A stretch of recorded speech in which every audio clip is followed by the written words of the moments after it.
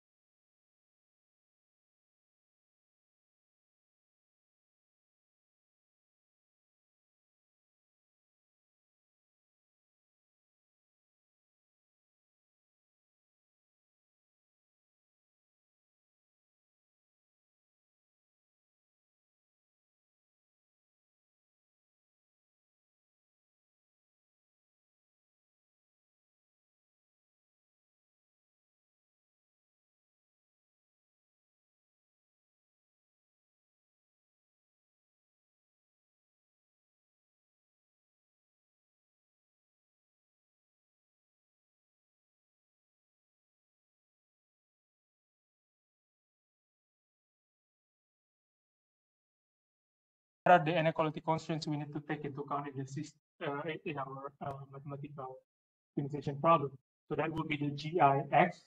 You can see its form as inequality, because we have this less than equal to 0. And then also probably we need to include some equality constraints in the system, in the optimization problem. So this is represented as HGX. So we need to formulate our physical system into this sort of form.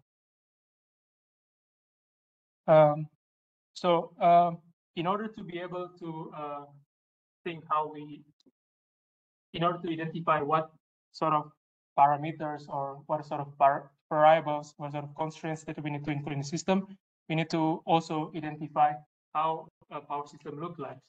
So this is just what I'm showing is a simple power system. So there are four different components considered here. First is the bus. So you can see this is a representation of a bus or a node, and a generator, a branch. This can be an overhead line. This can be a cable. This can be a transformer, and lastly, load. And in the past couple of years, there are a lot of different components modeled or developed in order to be included in power systems. So, for example, there's a lot of studies on storage inclusion in optimal power flow problem. There's a lot of also inclusion of, for example, renewable energy generation there. But for this tutorial, we will just consider these four components. So we have, again, bus, generator, branch, and load. So going to the optimal power flow problem. So what we first need to do is to define our mathematical optimization problem of this physical system. So in order to make it more general, we need to define some sets of the system first. So to make it more formal, so for example, bus, we can define M as a set of bus, G as a set of generator, B as a set of branch, and D as a set of load in the system. And also one important thing that we need to consider is that we need to identify how the connections in the system look like. So we need also to identify what I call as arc. So that arc means that it's a set of BIG in R. In A is a set of arcs. So BIG means that B is a branch that connects bus I and bus G. And there could be also multiple branches connecting two different buses IG. So we need to define this arc as well. And after defining the sets, now we can start thinking of what variables we need to consider in our optimization problem. So these variables will be the decision in our optimization problem. This is what we want to obtain in the end, what we want to know, how much the values would be, and ultimately this will be included also in constraints and also the objective function in our problem. So if you take a look at this variable, so going from each component, so for example, bus, you can think of different variables that can be measured, that can be controlled perhaps from each bus, such as voltage magnitude. I denote it as UM. And then also voltage angle, I denote it as delta M. So from this one node system, try to represent what these variables are.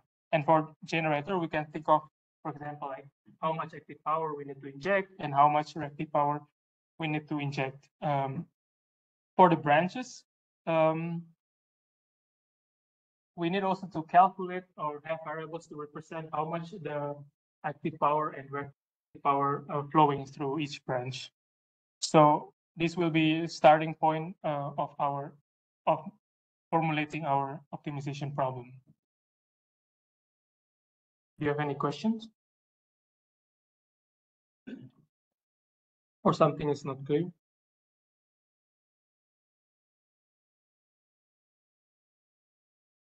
All right. So now we have sets, we have the variables. It's a good start for formulating our optimization problem. I also want to note that, so in this case, the load in the system is assumed to be inelastic. So there will be a set of parameters in the problem. So PD or QD, which represent active power and reactive power of a load, respectively, won't be treated as a variable. So they both will be parameters which are unchangeable in this case. And after defining the sets and also the variables, we need also to include some constraints, like I mentioned in the beginning. So these constraints come from limitations or physical attributes from each component. So first we take a look at the bus. We need to define what's the range of voltage magnitude for normal operation, for example.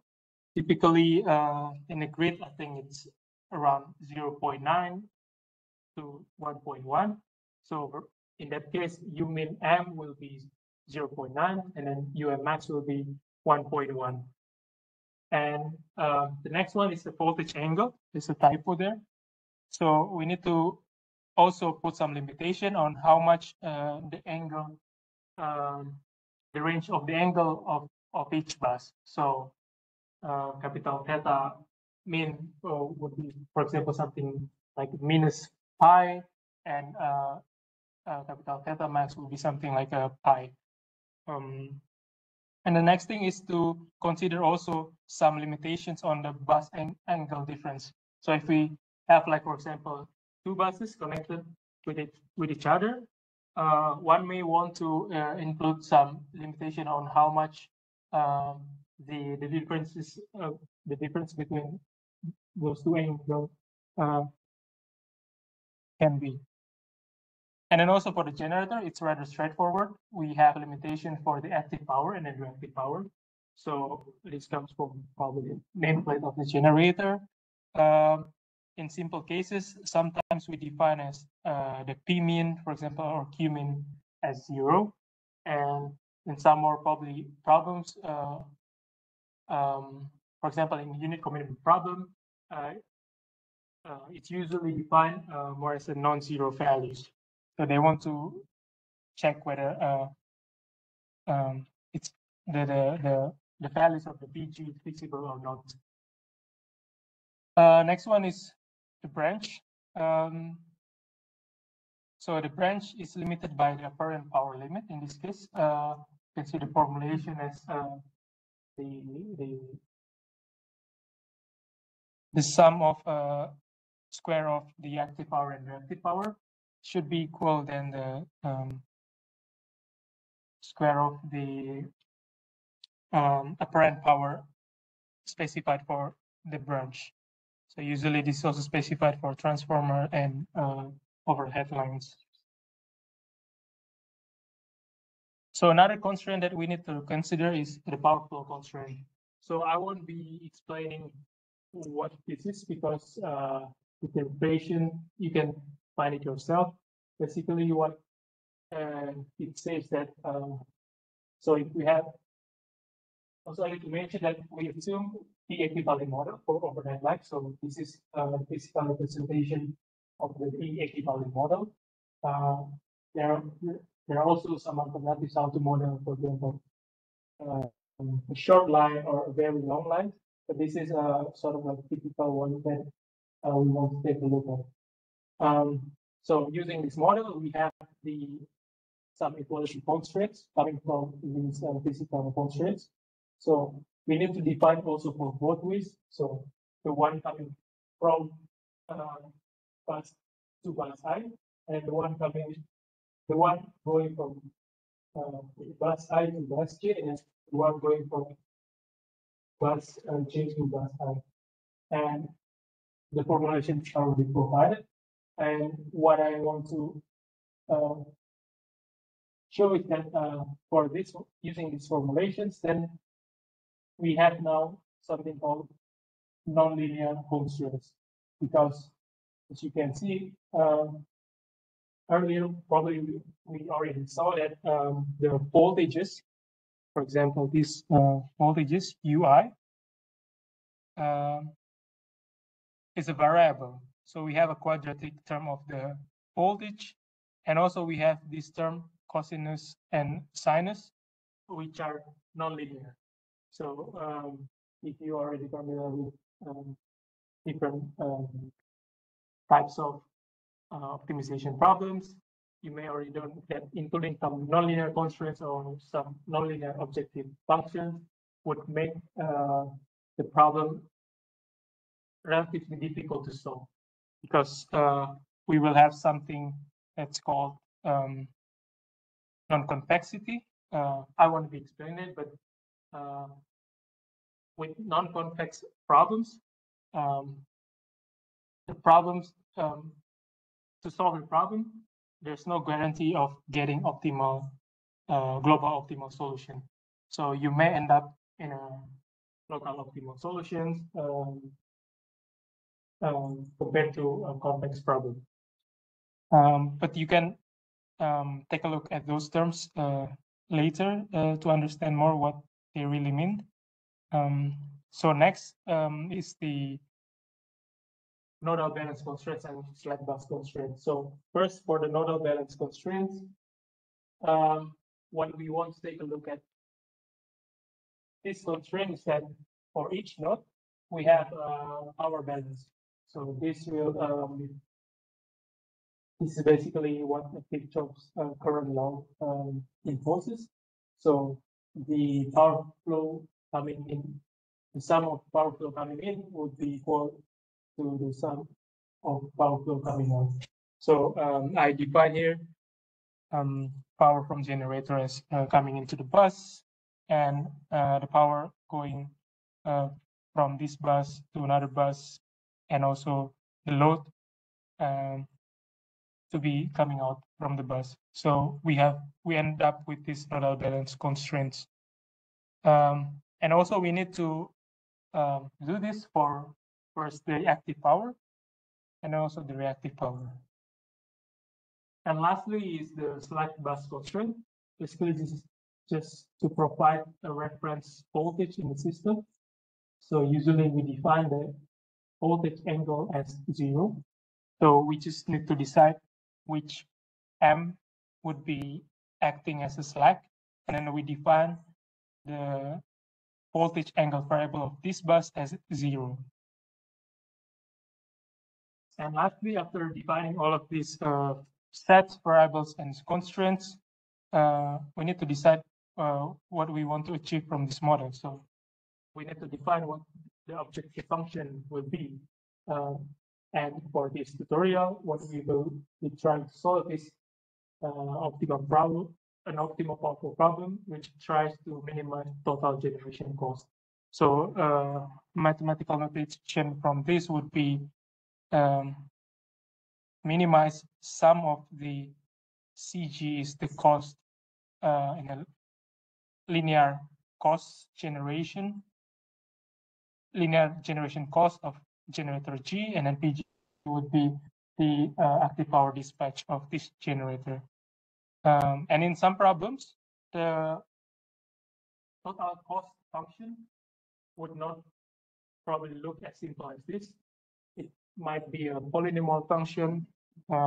In some examples, typical examples from IEEE, for example, they are already defined as a polynomial function. But what we'll be seeing later is just using a simple linear generation cost function.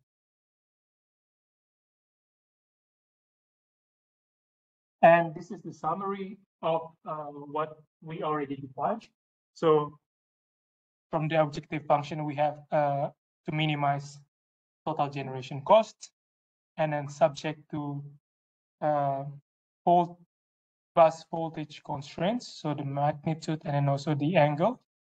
And then we have also the limitation of between two different connected buses. Next, we have this. So I will try to, okay, maybe you can see it better here. So these two are the limitation for the generators. We also already defined the branch constraint. And then also we already defined some equality constraints for the power flow. And here we define also two other equality constraints for the nodal balance, both for active power and the reactive power. And lastly, we may want to include this slack bus constraint. So with this formulation, this is also something what is called as an ACOP formulation. What AC here means is that we have a full nonlinear AC power flow equations for our equality constraints, and also we include parameters taking into account reactive power flow in the system. So this is something similar that probably that you already solved using Newton-Raphson method in just nonlinear power flow equations. So another note is that we need to remember again that this formulation is nonlinear. This is due to some quadratic constraints and also some nonlinear cosinus and sinus functions in the constraints. So next we go to something that's called DC optimal power flow formulation. So DC doesn't refer to DC system, for example, doesn't refer to direct current system like what we are used to in power electronics, perhaps. But this is more something that refers to formulation which linearizes the original AC formulation that we have. So in order to end up with a linear optimization problem, we need to make some assumptions for this formulation. So the first one is the voltage magnitude UM that we saw already earlier at every node, we assume to be equal 1 per unit. So in also formulating this optimal power flow problem, what we will be working on per unit values, but I won't be discussing that for now. Also, the second assumption is that resistances or ohmic losses in our branches are also neglected. So there will be we assume resistance to be 0. And also no reactive power flow considered in our problem. So we neglect all shunt reactive power contributions. For example, the one we saw in the P-Kaplan model of a line. And lastly, voltage angle differences across lines or branches are considered very small. This means that the difference between, for example, theta I and theta j would be approximately equal to 0. So we have we can also approximate that the cosinus value of this difference and also will be equal to 1, and then the sinus value of this voltage angle difference will be equal to 0. So we will eliminate this cosinus and sinus term in our formulation. And nicely, now the power flow coming from branch B from bus I to J would be equal to minus. This is the susceptance of the branch multiplied by this different the difference between voltage angle bus I and voltage angle bus J. So we take a look back at this AC optimal power flow formulation. We remove some of these terms. We don't consider reactive powers coming from generator because we don't consider that in our system. We have a different limitation for our branch, and this is we completely reformulate, replace these formulations with the DC power flow approximation. And also lastly, for the nodal power balance, we now neglect the reactive power balance in a node. So to summarize, the DC optimal power flow formulation would look like this. So we keep the objective function the same as the AC optimal power flow formulation, but now we have relatively less constraints than before, and then we know that all of these constraints are linear. So we have this linear constraint, this nicely linear constraint, and also for the power flow constant is going to be taken care of this calculation. So that's it for the two formulations. We have AC and DC optimal power flow formulations. So far, do you have any questions? Yes. Yeah. So for my bachelor thesis, I did some OPF analysis with the risk control.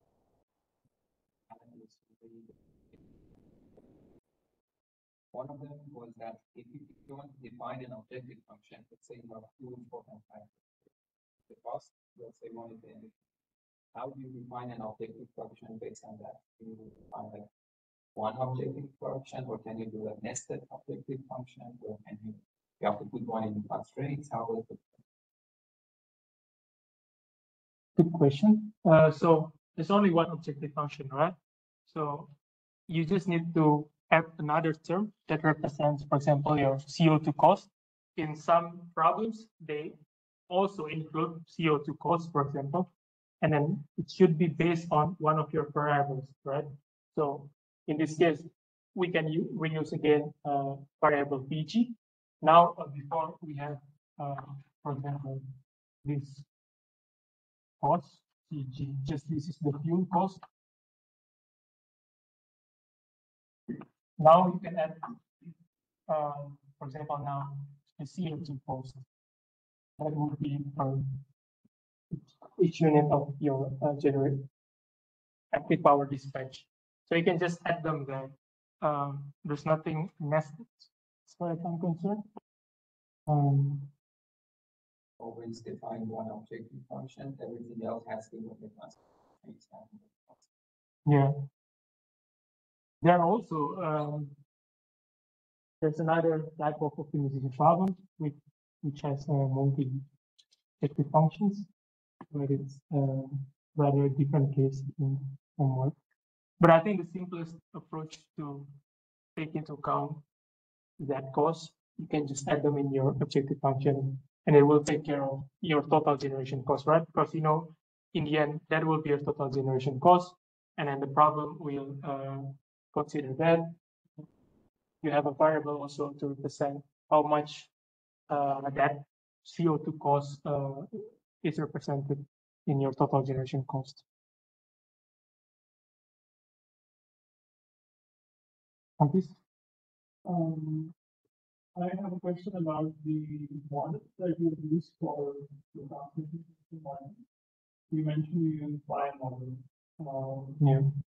So is this also the applicable to the P model, or the other kind of model is going to be the same that you just explained?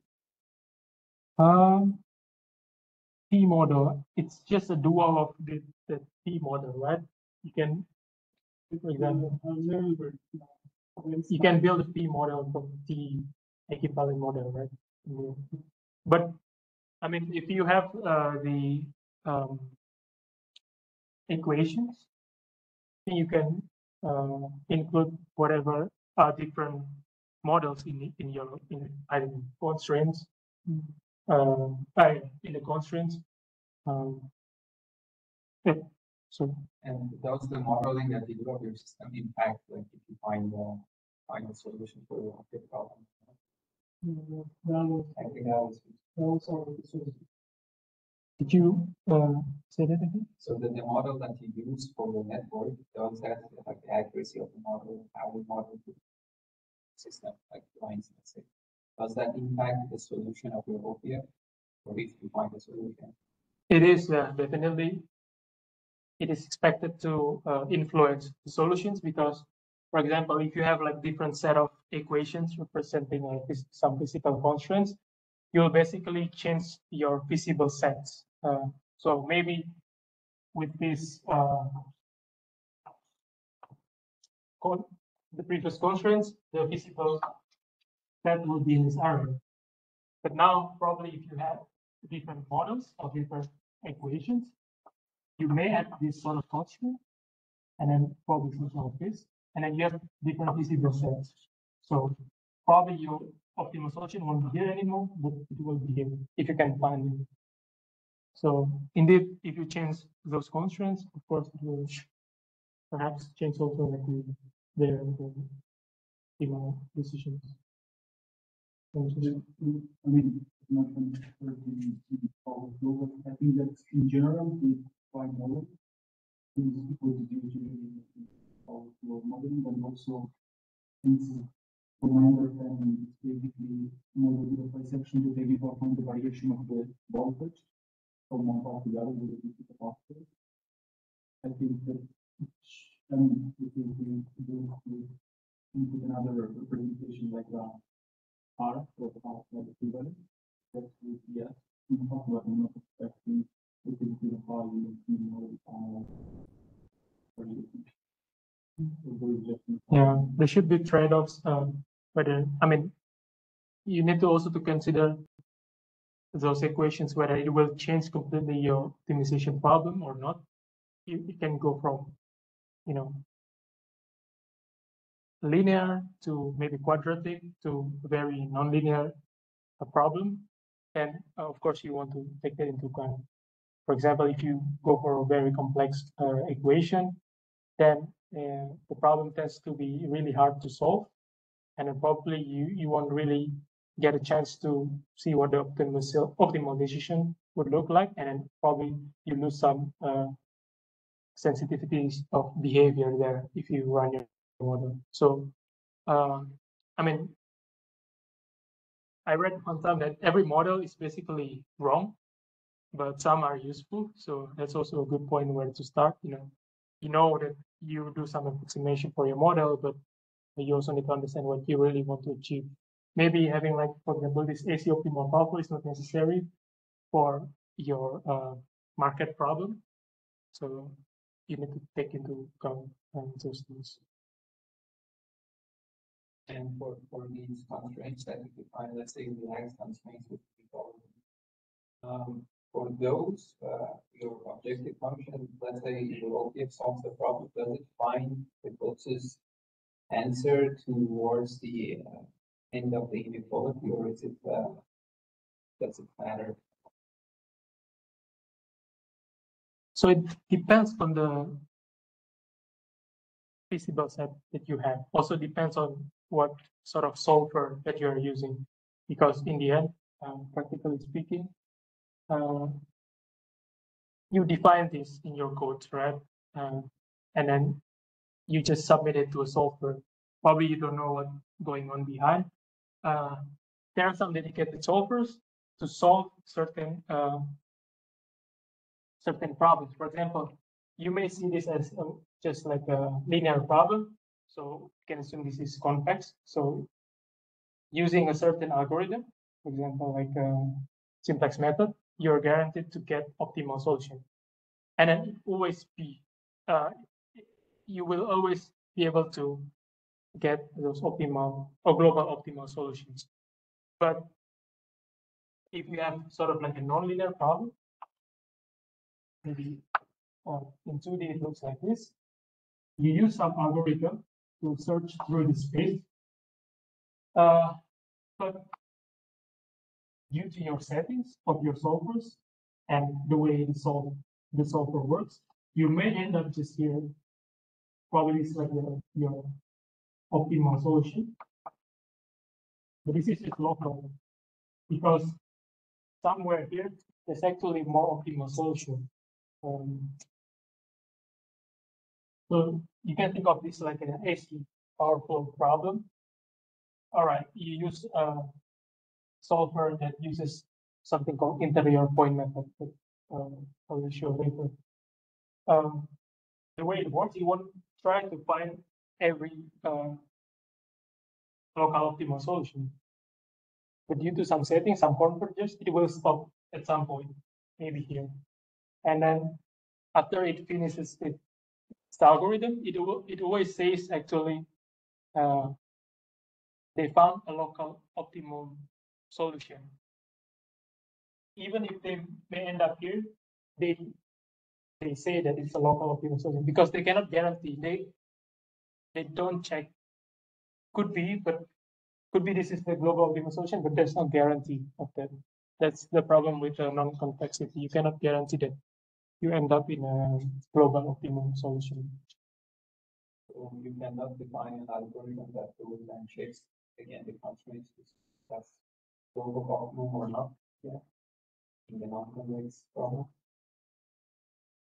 From what I heard from people from operations research, they're still trying to find a way to do that because, I mean, for a simple problem, you probably end up in an actually global optimum solution.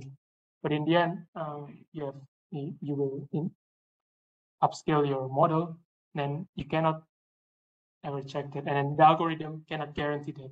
That's the problem of the guarantee of the algorithm. Some people are working on that somewhere in the operation research lab or in mathematics labs. But it's a very interesting discussion actually. A lot of research on that, how to solve, how to get a global optimal solution from a nonlinear problem. Okay, any more questions? Maybe from the formulations or something's not clear, something is incorrect maybe. Yeah. Or...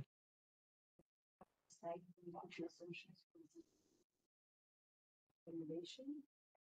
I think that's the one where you say that all nodes have only here. The sinus theta e j, e becomes theta I minus the not zero. Like this. Yeah, true. Yeah, it's correct. It should be theta I. That's why it becomes this formulation coming from like the previous AC formulation. And it should be theta I minus theta G. Nice catch. So if not, then it will be zero. Yeah, makes total sense. All right. So what time is it now? So the next thing that I want to do is to explain how we can implement this formulation in Julia. Trying to think what's the best way to do this, but in the end I end up with just showing you how it works using an IDE, in this case Visual Studio Code.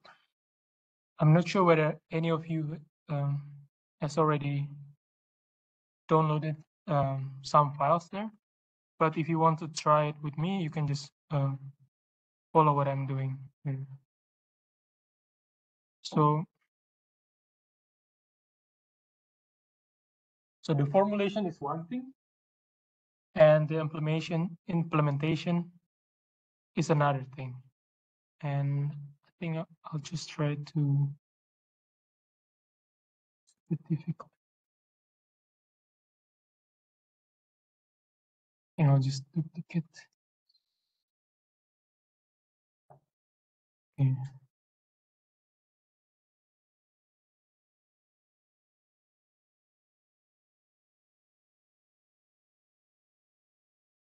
So if you already downloaded all the files in the repository, you will have all of these files, I presume. If you are having difficulty, let me know, but only if you want to try to do this with me. So if you saw a reminder, the reminder sent on Friday, and then you want to follow this tutorial, I expect that you already installed Visual Studio Code and install Julia in the computer, on your computer, and then also already install some packages.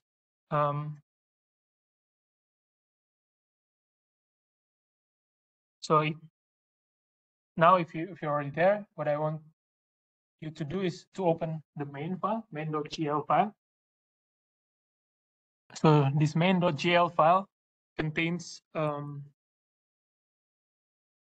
the necessary codes that you need to run the optimal power flow. And also there are some other files, for example, this init model. There's also this build DC OPF. There's also this build AC OPF. So I will explain it one by one. So for the init model, this one of the trickiest things to do before implementing your optimization problem. So basically what this function does is to obtain all the necessary information from your system. So it will import a grid data, it will define time steps, and then also it can import some time series information, for example, for the load. And for the other file, this contains a function to build your DC optimal power flow problem. So as you can see, it will this file will define this function will define the variables, the constraints, and also the objective function. And also another file to build AC OPF formulation. So just something about this tutorial about Julia. So if you already have Julia installed in your Visual Studio Code, you can just open Julia terminal by pressing alternate JO, and it should open the Julia terminal. So you press alternate and then you press JO sequentially. So not together, but sequentially. Are you able to do that? Or you can also run any line in your Julia file. For example, you can select one of the lines and then press Ctrl Enter, and then it will open also Julia terminal, Julia REPL. Has anyone succeeded to do this? Would be nice if someone is able to do that. So here's the tricky thing. We need to know where to start, right? So luckily, there's already been some work on, let's say, met power to define how a power system can be represented. So I'm gonna open this mat file. Is anyone familiar with a mat power M file? So this M power M file is basically a MATLAB file. It contains sort of the information of your system. So for example, bus data, it has distinct structure, how to define these the parameters of the system. So we have bus data, and then it will define in a matrix and a vector what parameters from each bus is. For example, for the bus data, we have PD, which means that the active power of the demand, and then QD, reactive power of the demand, and G is for the susceptance, the conductance of the shunt conductance of the bus, and then BS is the shunt susceptance of the conductance. So those parameters, we will need them to formulate our optimal power flow problem.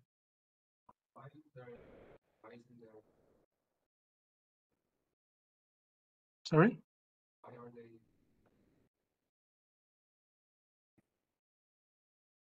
So for now, I think this is one of the most practical things to do to import typical IEEE systems or typical power grid systems, because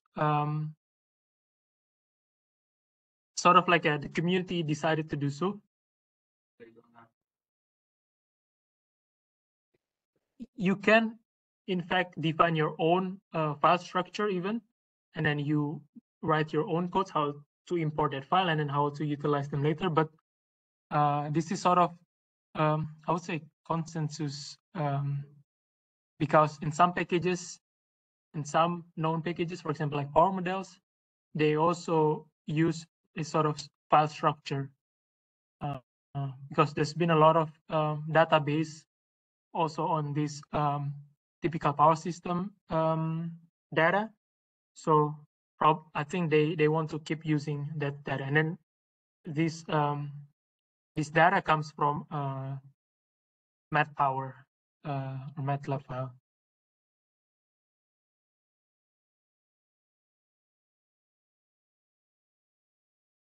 So on top of bus data, you have also data for your generator, the data for your generator cost, and also data for your branch.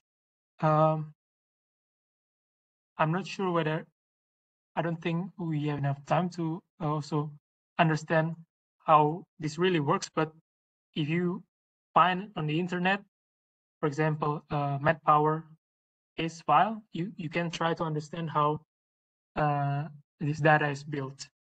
But what I want you to do, or I want us to do now, is just try to use this file first, and then using some packages to then parse them into our local Julia variables. So we will use, for example, type data of dictionary to collect those, to collect that information in our system, in our Julia environment.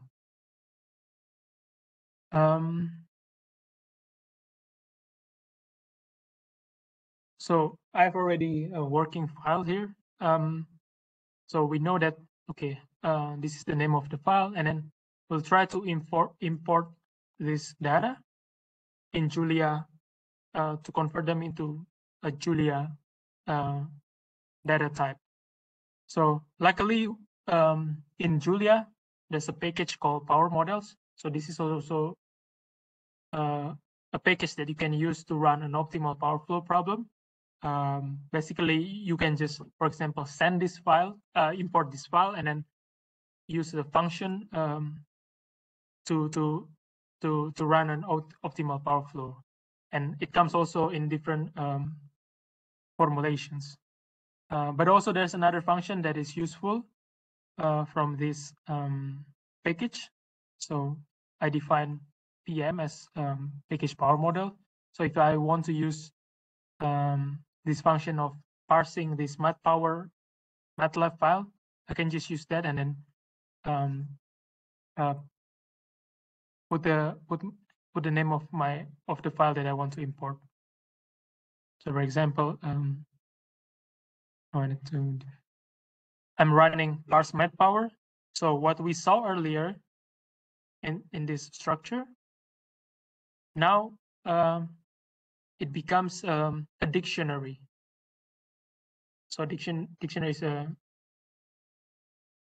key value pair data type in Julia, where you can define a key, for example, in this case, bus, and then it will contain some values in it if once you call it. So we can check what the data, what the structure looks like now. So we have now, we define them. After we import them, we define them as case data. So in this case data, we already have set of information of all the parameters that we need. So for example, if we compare to this, if we have like bus 4, we know that, this generator, if we have a bus 4, this bus ID, we know that the PD of this bus will be equal to 400 megawatts. But also to mention the units. But then once you import them using a parse-met power function of power models, it will be converted into per unit value. So in this met file, it's also defined the base MVA, which is 100 MVA in this case. So in per unit, this active power of the demand connected to bus 4 will be equal to 4. So this is also what we will see after we parse them. And here we check, for example, bus 4. We have, because it's a load, sorry, I forgot that it's not defined in the bus. It will be automatically defined in the load. So if we open load 4, so there are only 3 loads here. And the way the parse-met power works is that it will recalculate, re-index again the load. So this will be load 1, this will be load 2, this will be load 3. So if we check load 3, we know that the PD would be equal to 4, which was converted using a base MVA before. And also for the KD, we have now the value in the per unit. So using just this parse-met power function, we already obtain a very nice structure to work with for our formulation. So we can just, for example, easily call them here case data, for example, bus. We get all the information of each bus, bus 4, bus I, bus 1, bus 5, bus 2, and bus 3. The same also for the other components. So far, do you have any questions? There's a lot of information here, so I'm trying to also to be clear about it. But I guess once you try it yourself, things will get much clearer. Because you can find some information also how this data structure works, and also how Julia works if you don't have any experience there. So yeah, now we have a base to build our formulation. So we have all the parameters enclosed in this case data. But also another thing to consider is that for this model, I take into account if we want to simulate it for time series. So I also want to consider, for example, I mentioned earlier that the load will act as parameters instead of variables. So I need to also get these values. So this is probably not the most convenient way to do it, but I prepare some Excel file that contains time series of our load. So what you see here is just a very simple Excel file. So what it really says is that I have 2 sheets now. So sheet PD and sheet QD. And in PD, I have on the top row the bus ID. So for bus 1, for time series 1, so because this is the first time step, the PD will be equal to 3 per unit, and the same for the rest. And for KD as well, we have these values. I match this with the load imported with the parse-met power. So as you can see now for KD for load 3, which is connected to bus 4, the KD is equal to 1.31. So now we also import this. Now we define the file. But to also get all of these parameters into our model, we need to initiate the model. So the question might be now how we are going to formulate our optimal power flow problem. So you may think that how we can, for example, recognize, let's say, this equation as a constraint, also this equation as constraints, this objective function as a constraint. So we need to work with a sort of framework to be able to define this objective function, these constraints, and also the variables that we have. So in Julia, why it's convenient as well, in Julia, we have jump package. So jump package is basically mathematical optimization package for Julia.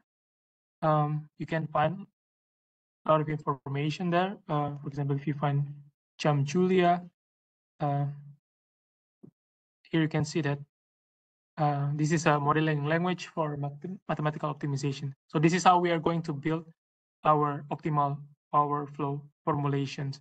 So we are going to assign our constraints and our variables and also the objective function of our problem. So in this init model function, going back again to our model parameters,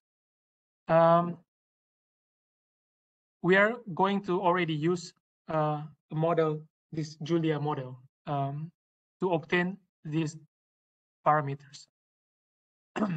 So what the first thing that we need to do is first to define a jump model. So the way you do it is just you just define model. In this case, I already defined the solver. I'm not gonna talk about it right now, but just for simplicity, this is how you define a model. You can also define it as an empty model like this.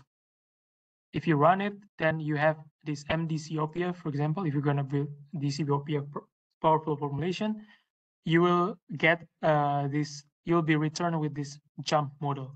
So now it has. You can see already from the terminal, it has 0 variables, and there's no optimizer attached to it. But if we did it as before, now you already have a solver name attached to that. And just a simplicity, we can go straight away to the init model function. So this is a function where we will pass a jump model, a grid data, in this case, the one that we imported from the MATLAB file that we used earlier for our system. And then here I'm just adding time steps. So how many time steps we consider here. And again, for simplicity, later we will just define it as 1. And also we already defined where is the file containing our load time series, so we can just import them later. So yeah. Where do I start? So as explained earlier in this session, I already explained that, okay, we need to define some sets first in order to make some generalization, how we denote our power system components. So what we can do here, also what I'm using, what I think it's practical to use, is to attach all the sets and basically later also all the parameters into our model. So we have now MDC OPF as our model.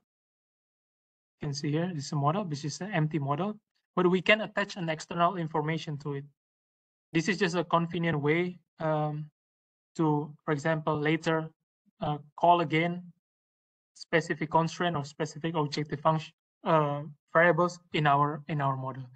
So that's why in init model, you can see now, okay, we define M as an argument for our model. So this will be a model, a jump model. So we want to attach some information there now, right? And then we add a dictionary to contain our sets. So the way to do that, we can just write something like this. So if you pass previously defined model MDC OPF to our function init model, it will define later this set. So basically what the function will do is something like this. So I'm just writing it in the terminal. So ext, we can define sets as a dictionary. So there's an empty dictionary there. This is just a convenient way to do, again, to do how we can easily recall again some of the information in our model. But I'm doing it right now in the terminal, but if you run this function, it will do so. So we define all of the sets we need in our model. So from the time steps plus some generator and branch, also some arcs of branches that I talked earlier in this tutorial. It's quite a lot to explain actually, but I suggest you to take a look at this later. But basically, I ran some different function in order later to get all of this value. So I'll just run it and then show how it looks like. So if you run this init model, well, first I need to run the file in order to run the function. You can also run it from here. So now we already have init model defined as a function. So we can just run this function init model and then pass all the necessary arguments, which means that the already defined model before. So because it asks us to pass this model, and then also the grid data, which is coming from this case data, coming from the math file. And then also we need to pass the time step, which means that we need to define a sort of integer. If it's 1, then there will be only one time step. And also we need to define, this is a text or string, where the load time series file is located. So we need to define where it is. So it's located here, and then we will import information from that file. So if we run this, okay, maybe it will take, oh, yeah, I need to close the Excel file because you cannot read the file if I open it. So maybe just to restart again. So now we have nothing in our model. So if we, for example, MDC OPF, we try to find external value of, for example, sets, we won't have anything because we haven't run this function in order to pass all of the information and parameters from to our model from the data. So now if we run this init model, basically we are passing all of the parameters and also the sets information to our external external part of our model. We can check that now the set, for example, take a look at set here, will be already defined. So we have them defined as a dictionary because it's done this way. So now we have already this information attached to our model. Again, this is a convenient way to do it. There are probably hundreds or different ways to do this, but this is what I think is convenient to start with. So whenever you want to access, for example, what's the set of, for example, the buses, you can just call this again, and then it will return you all the bus IDs in your system. So using this, you already have it in your model. So this is convenient because it's stored in your model, and then from that, now we can start writing our formulation. So when we formulate this, we define a function again where we pass just our model. This is where it's convenient. So we don't need again to pass the other information like the grid data, the load time series, because they're all attached already to our model. And then to build our formulation, we can just pass our model. So keep in mind that this M is not the same as, because this is a function, this is just a convenient way to write it. But we will pass MDC OPF later to this function. So we have it this now. We can see that there's 0 variables here now. And we will try to add some of those variables and then also constraints and then the objective function to our model.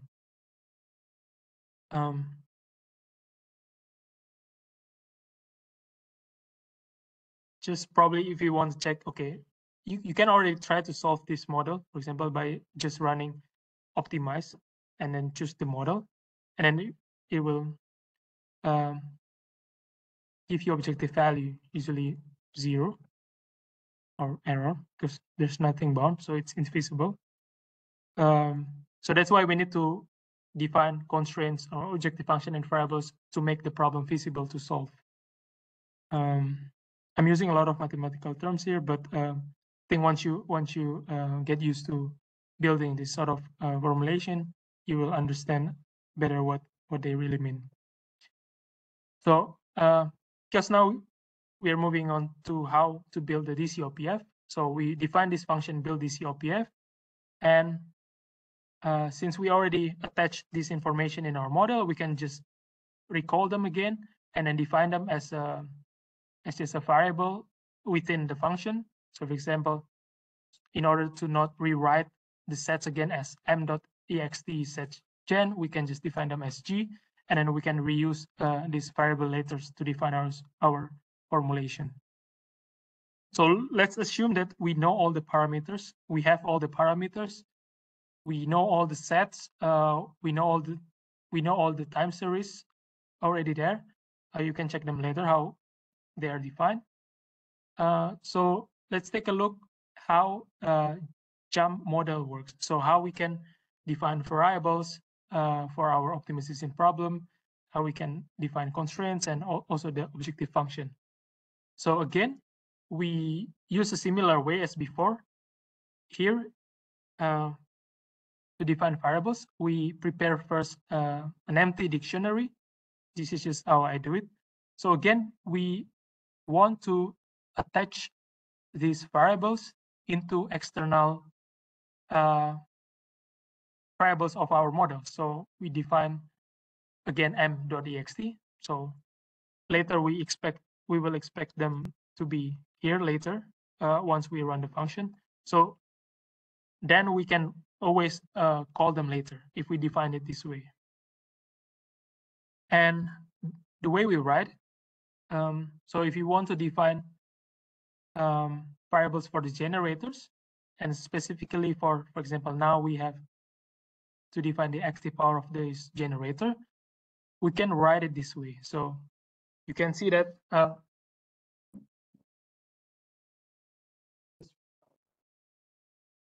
if you want to add variable to our model, what we can write that, so we can just add variable.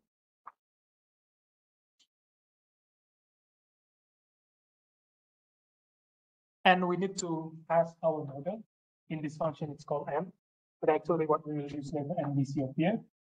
And then also, it's quite a tricky, but what basically means is that this variable will represent this set. So think about it like this. So if we have PG, if we want to define PG, it will be something like PGP. So this is for all P in G and for all T in P. So this is the timestamp, this is the generator. So if you write it this way, this variable will be defined for all generators, which is already defined in this set, for all time set, which is already defined in this times set of T. And then what you can do with by adding these variables, that you can just put a name on that as what's written in this code. Another thing that you can do actually, you can already define, for example, an upper bound and a lower bound for this variable. So if you, for example, have this PG, starts from this PG T min is PG max. So you can already define this as, for example, for the lower bound, you can just write lower bound. Then you call it somewhere. If you already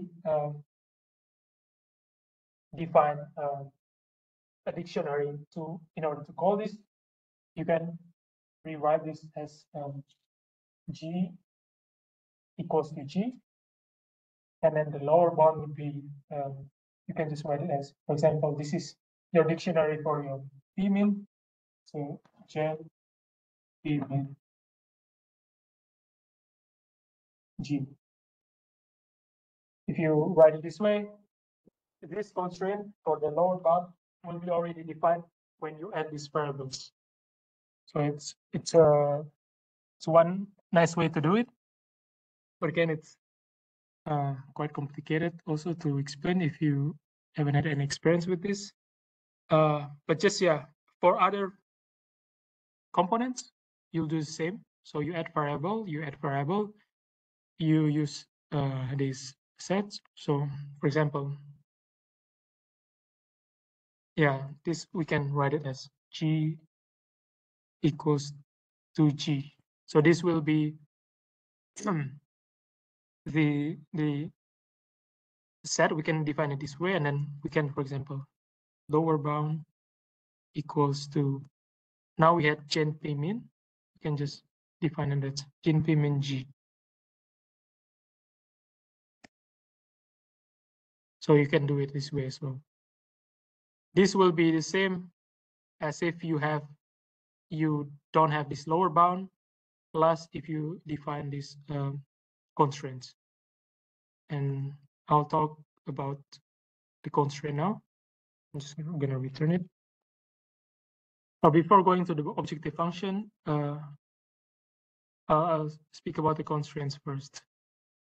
So the way we also define set of constraints, we need also something to contain them, in this case, dictionary. So for example, just a simple one for maximum and minimum active power limits for this generator.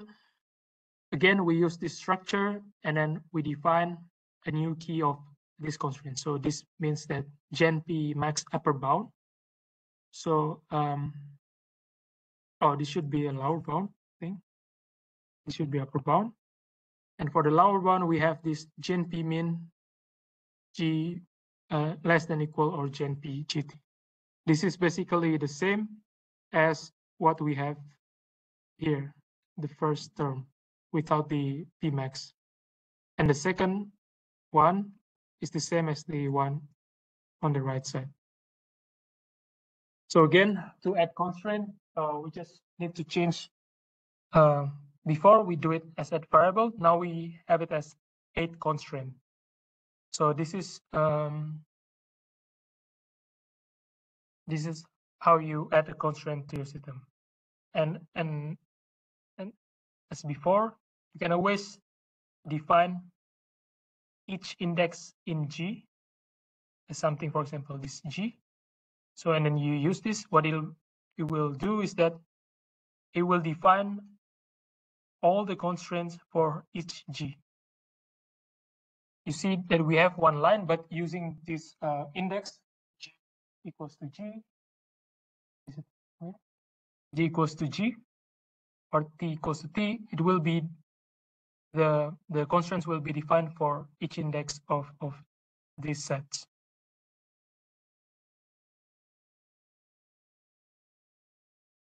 So the same thing is done for also active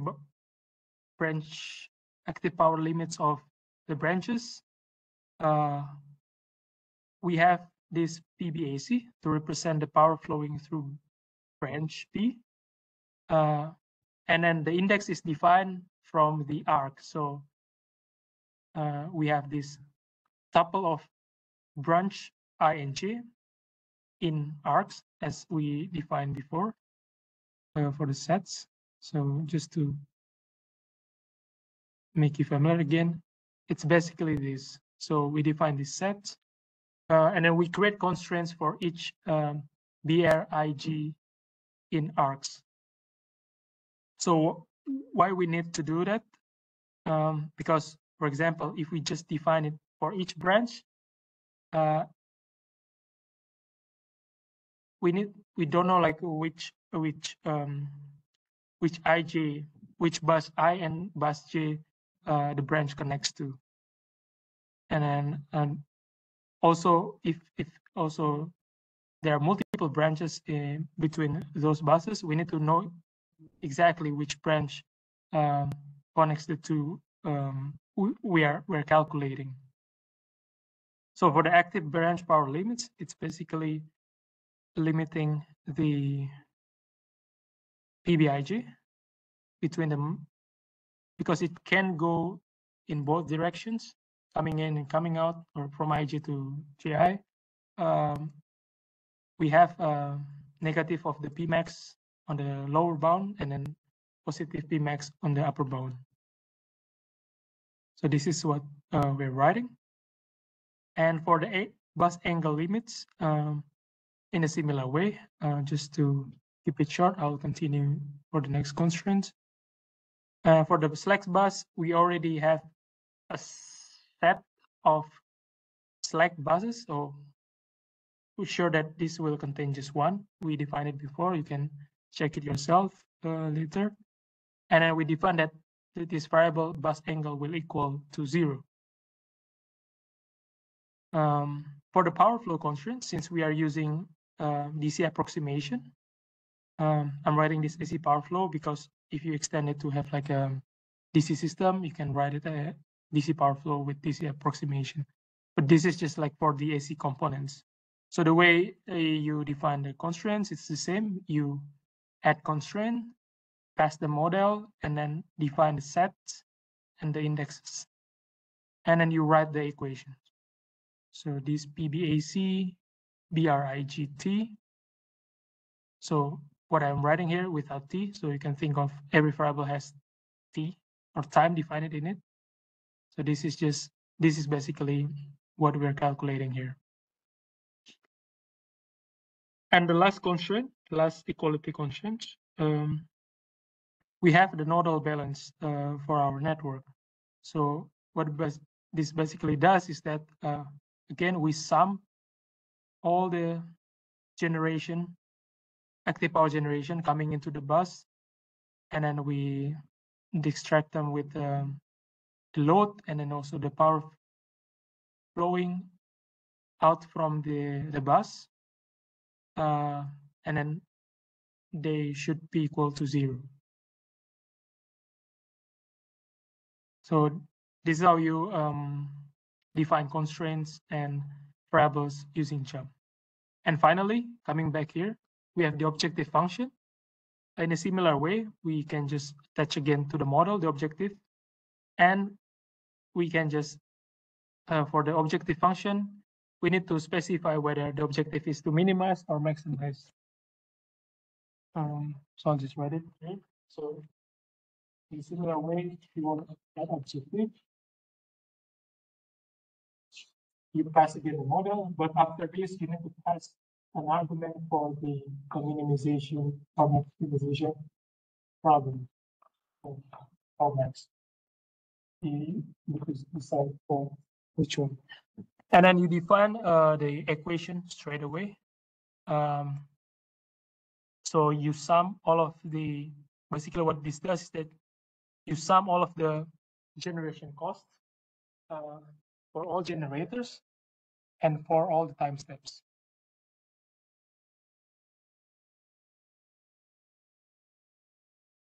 Once you're sure whether the model is correct or not, you can also just run this file, and then this will define this build DC OPF.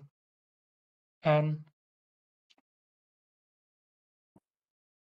if we run the function,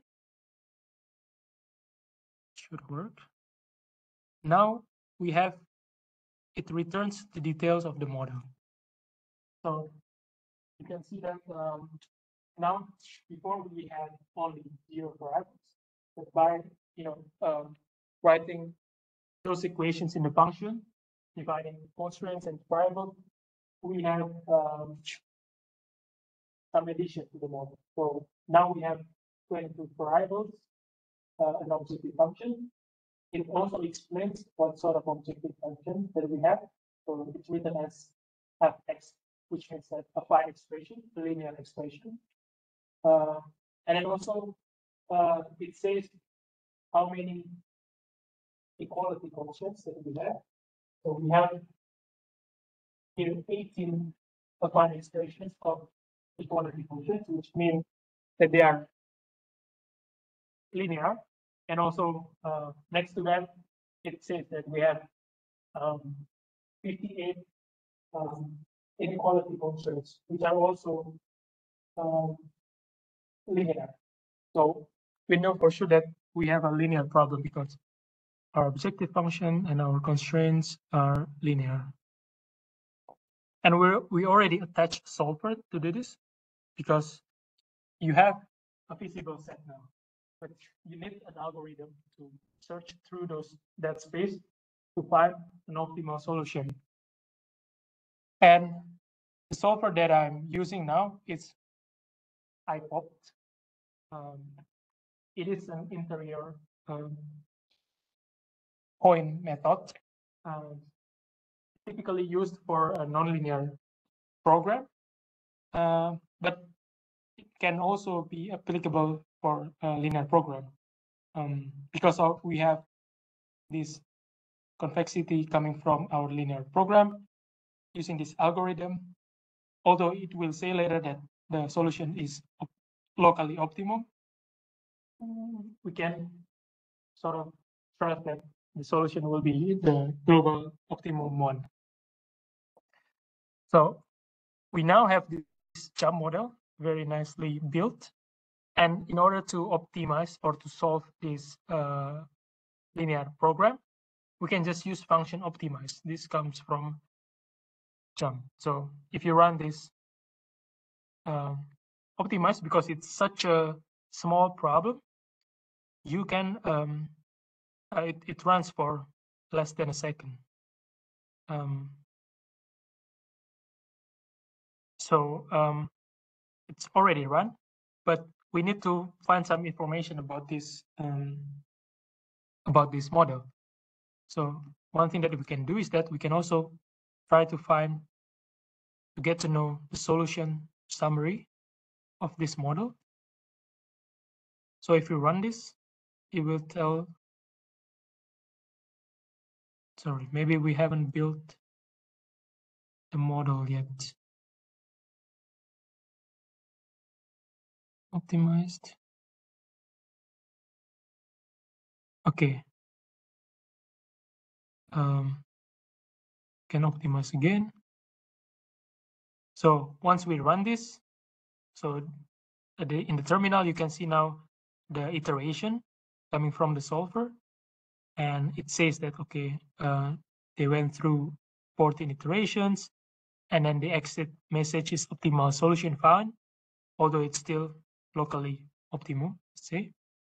And then we can obtain some solution summary from this problem.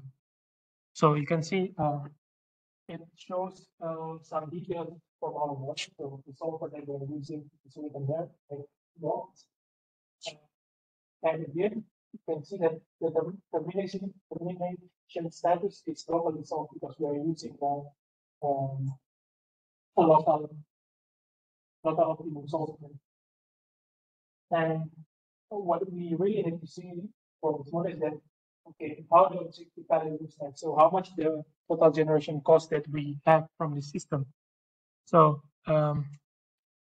it says here, but also we can get it from this function objective value if you run it.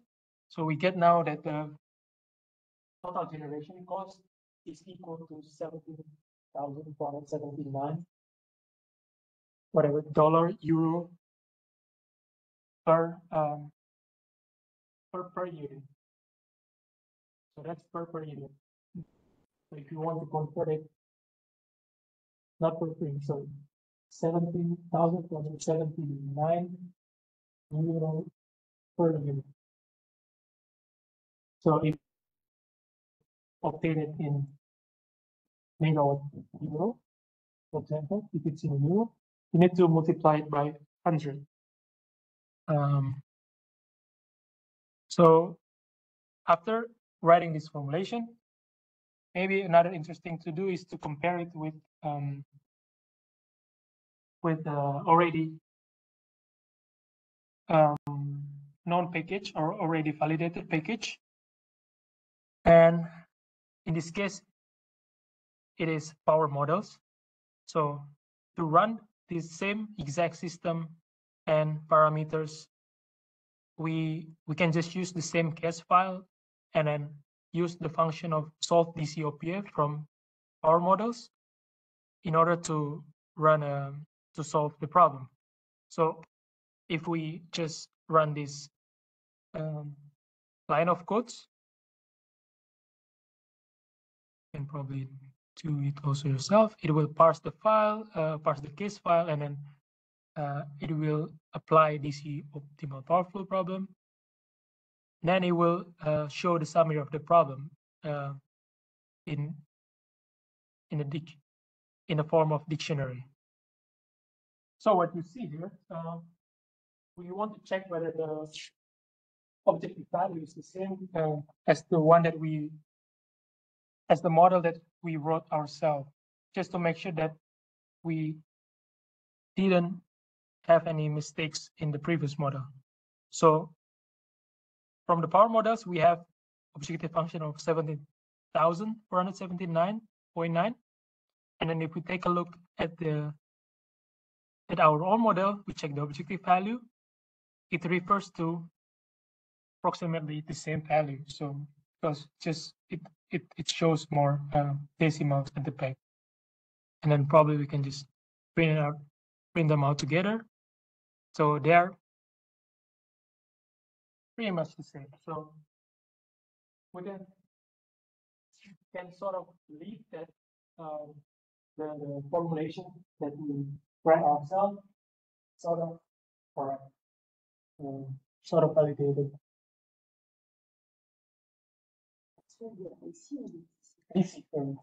Why don't we have that same option?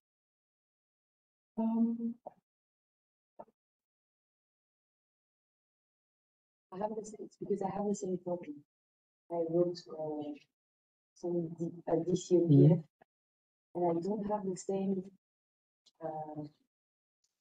I don't manage to validate it 100% with the other models.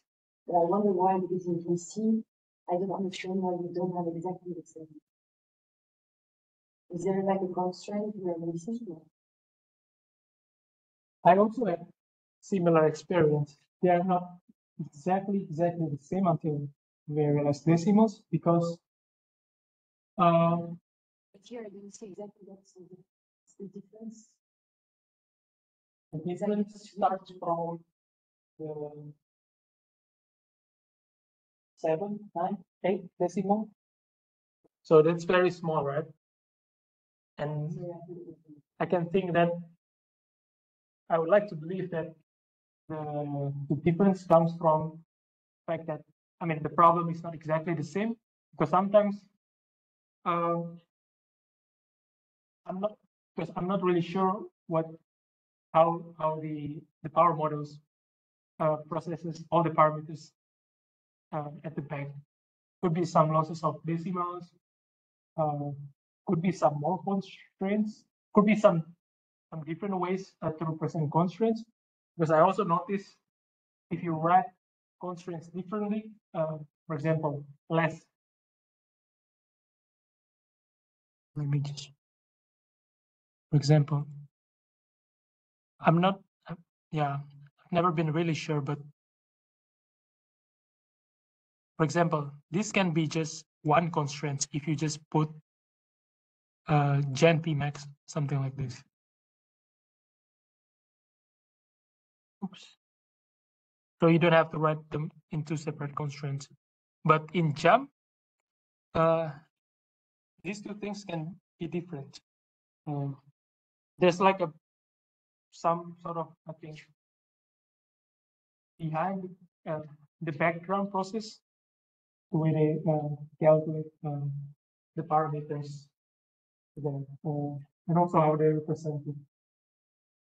So I'm not sure why there's like a very small difference. If it's relatively huge, for example, maybe even 1-2%, then you should probably try again to take a look again at your formulation. Maybe there's something wrong. But this is a very, very small difference. And in your experience, how much was? I remember it's like I was a long time ago, and I had some IEEE networks where it worked, had the exact same results, and some of the IEEE networks where I had a difference. Okay. But But is it huge? Like, what's the magnitude? I remember it was not huge, but it was not the same. But I will try to find again, maybe try with your codes, the networks that on my side were not working, see if there it works, because there it's just a problem on my side. There's another thing as well, because I just found it actually earlier today that, for example, if I run another case, 24 bus case,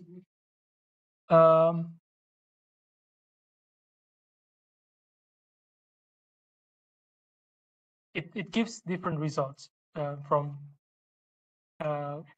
if I run power models, if I run this model, because one thing also that I noticed that I'm using just a linear cost model, right? But if you run power models, I think it automatically detects whether you have a polynomial cost function. It works that had near. Sorry? When I did the comparison, I only selected the IEEE cases that had linear Okay. linear cost function. That would not be. Okay. It's usually something very, very small and quite unseen, I would say. Happens to me all the time when I'm working on a model. Somehow, it's just like a slight mistake or slight error. But also sometimes it's not completely a mistake, because sometimes in some packages, there's also some error that you can find. In some formulation, there's some error in power models that you can probably find. Some physical constraint that you interpret differently, perhaps. But if you're really sure that they are the same constraints, you compare both of them side to side that they are the same, and it still gives a different result, then yeah, it's hard to find the error.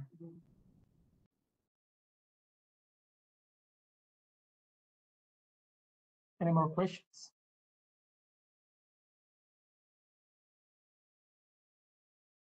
This is my first time giving a tutorial, and it is tough, especially if we don't have 10 minutes.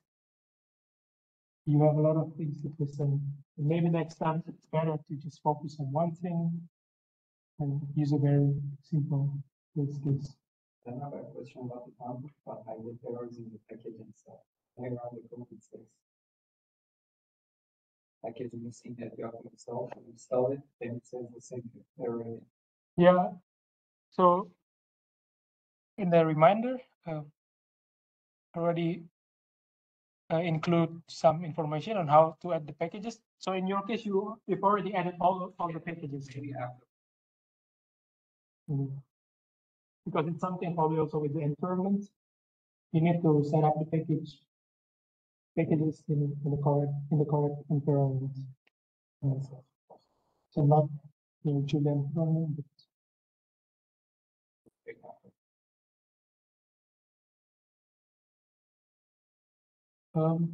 I actually have another example for the AC optimal power flow, but you can try to take a look at it yourself.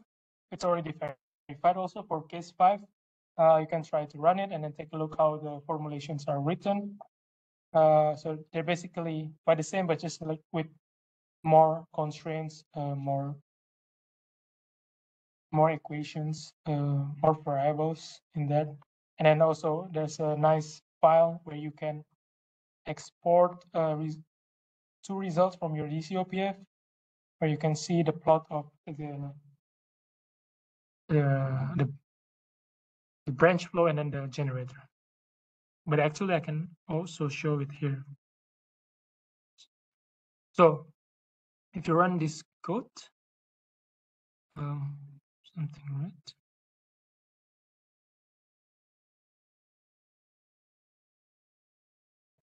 In results DC OPF, you can see what the decisions look like. So we have only one time step. So I'm showing this active power dispatches from all the generators. So you can see that you know from this result that generator 4 is not activated. You can see that which one is generator 4.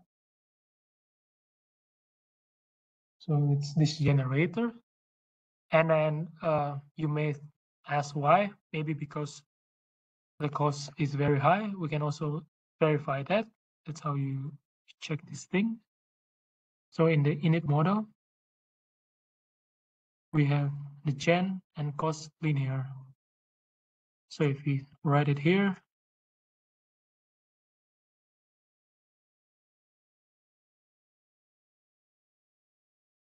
or it on the terminal. Yeah, we know that generator 4 is the most expensive generator. Makes sense that there's no active power dispatch coming from the generator. While for generator 5, it is cheapest, it's 1,000 euro per unit. Then it gets to dispatch probably at full capacity. Then you can also check yourself. For the branch, I can also show the result. So this is for the branch. So take a look at branch 4 coming from bus 2 to bus 3. So it flows the opposite directions. It means that it goes from bus 3 to bus 2, and we know how much megawatt flowing through that branch. And the same also for all the other branches. Yes, you can try to run this code and then change some parameters and then check the results yourselves. Okay, are there any more questions? Has anyone managed to run something? Are you able to run? I also had some errors, but About that's a very, Language. it's a very badly designed grid. If you have some load that can generate generator from the port, and you have the ratios, that's the most expensive side. So you still lose some money because you have the losses in the lines. Yeah, good point, because in DC optimal power flow, you don't consider the loss. So that's why decisions end up like that. Would be a different story probably if you have AC optimal power flow formulation, not just probably the limitation coming from the, probably you don't want to have so many losses. Probably also there's a limitation of transferring power from one bus to another bus because you have more constraints on that. So yeah, try to run it yourself and then see how different they are. I'll try to also, if I have more time, to update the repository and then probably put some more explanation on how you can set it up. Probably it helps people without prior knowledge with Julia. And it's a simple one. In terms of the speed, like everyone says, you get faster and better. How much we can talk about the Well, personally, I cannot really comment on that because I didn't use other programming languages that extensive, and I also probably I didn't use full capacity of Julia. So for me, it's fine, but there are a lot of reports that say Julia is much faster and much greener as well because it requires less computational.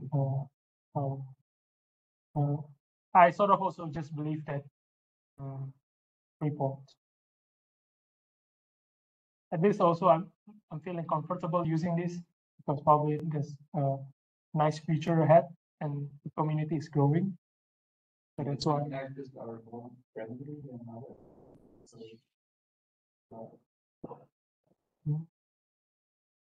Based on your experience, I haven't been here. Compared to MATLAB, it's easier to. I like the data type structure better in Julia than in MATLAB, for example, because MATLAB doesn't really have like data type like dictionary, so it's hard to access some information. You have to use. I forget what it's called. No, I cannot remember. There's something similar with dictionary, but it's a bit tricky to access information from that data type. With Python, don't really have enough experience to call them. I can only suggest to use Julia. That's why also I was thinking to try to have a workshop. So that Julia, there will be probably some other ones in the future to get that. If there are no more questions, we can just conclude. No. Thank you.